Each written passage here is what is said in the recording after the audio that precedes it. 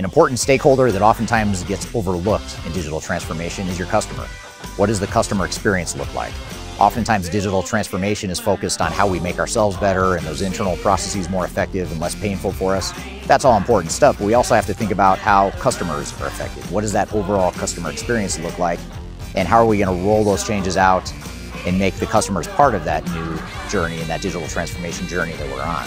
For example, during the pandemic in 2020, we found that many organizations were forced into this e-commerce business model of interacting with and providing products and services to customers via digitization, not because organizations necessarily wanted to, but because they were forced to.